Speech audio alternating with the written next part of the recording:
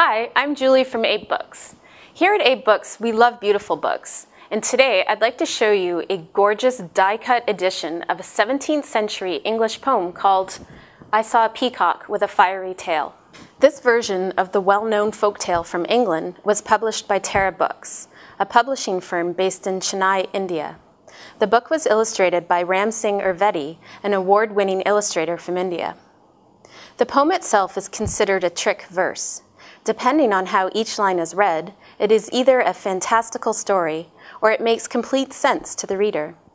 Using gorgeous black and white drawings and brilliant design, including die cuts, the reader is presented with a different way of viewing a book. Instead of relying on words alone, the art and design help to serve as the language. A combination of Indian folk art and poetry helped to make this book a truly wondrous sight.